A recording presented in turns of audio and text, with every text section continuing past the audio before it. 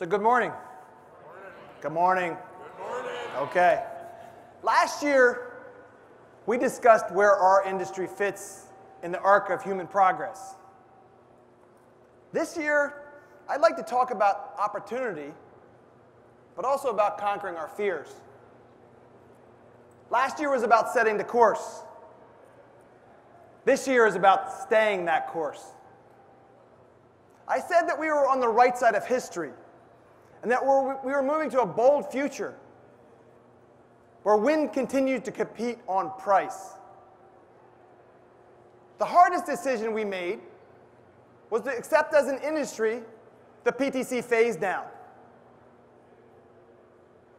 It was a bold, visionary decision based on the belief that we could compete on a level playing field, that we could compete on cost. It took courage. And I'm here today to tell you we need to stay that course. The last 12 record-breaking months have proved we're delivering on that fundamental proposition in our vision of low-cost power to consumers. However, our success has attracted some detractors who now want politicians to take away that grand bargain that we made. But the detractors want to focus on fear as a tactic.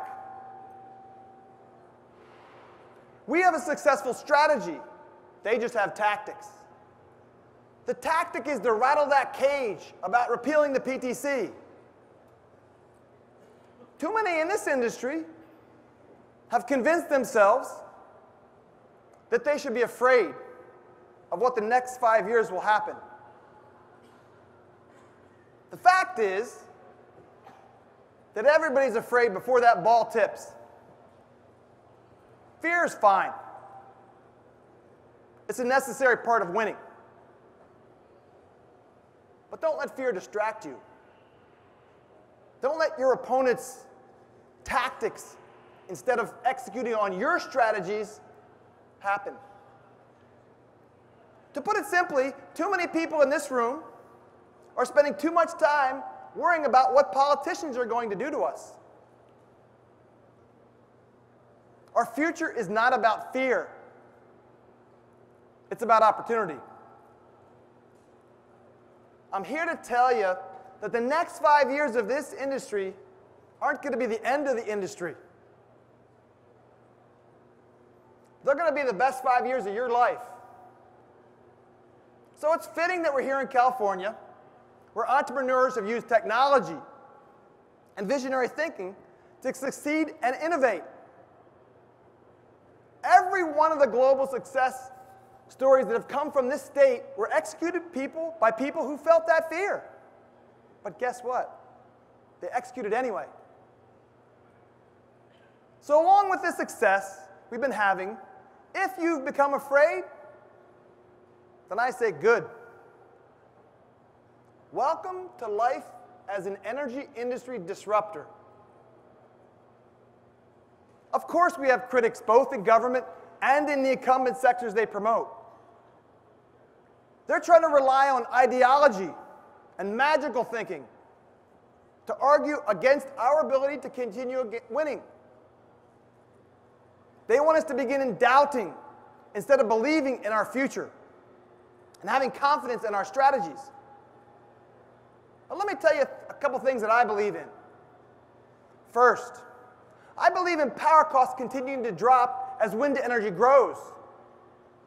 We've driven down, as Tom and Tristan said yesterday, 66% since 2009. Second, I believe in the grid becoming more stable as wind energy grows. Grid reliability for Mid-American improved by 15%, while wind energy grew 15-fold. Third, I believe that the industry is a significant industry for the rural and Rust Belt economies in America.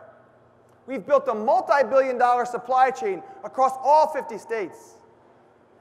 Our workforce is about 102,000 and on track to double by 2020. Compare that to 82,000 jobs in the coal industry. we're winning. Fourth, I believe in an industry delivering value to utilities and to major corporate customers.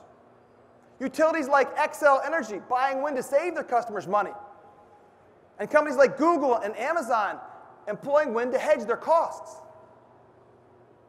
Let's stop and think for a minute.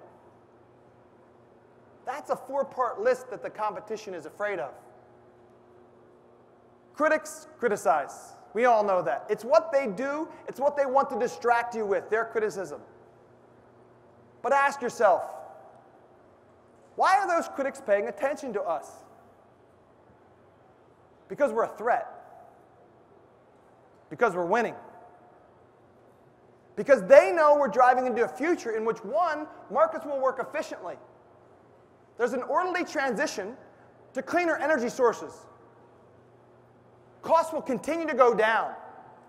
And customers will continue to win with lower costs. So, if some in government want to find a more efficient way to have an energy model, I'm all in. But that's realities, not ideology. That's business realities, not magical thinking. That's what we should be driven by, business realities. The reality also, as Tristan discussed yesterday, is this next evolution will be about the market. And if we're going to focus on the market, let's agree on just a couple of principles, right? First, if we're going to talk about energy policies, let's keep no sacred cows. We're going to talk about it, but it's time to question the effectiveness of capacity markets. Second, no more finger wagging about wind energy's policy support. While we're walking down that ladder of policy support, incumbent energy sources still sit on that fat subsidy couch. We've given it up. Let's markets work, not ideology. Thirdly, let's figure out how to work environmental, state, and federal policies together that can complement each other. Maybe we should be taxing pollution and investing in infrastructure, carbon-free. And finally, let's face a reality. Wind does not affect reliability. ISOs around the world are reliably integrating record levels of wind, and they're doing it here. Let's not make the claim that we can't do the same. That's my challenge for those in the public office. But here's my challenge to you. Don't be distracted by fear. Seize the opportunity that our success has created. Stay focused on the vision that we've set for our industry. I'm not afraid of competition because I know it's a team sport.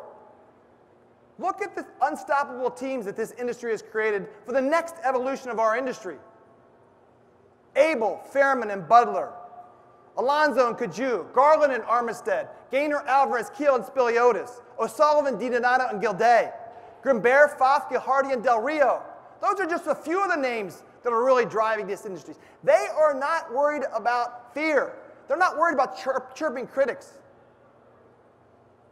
They stay on the course, and they deliver on wind's fundamental value proposition. Great leaders are driven by partnerships. That means we can compete and win.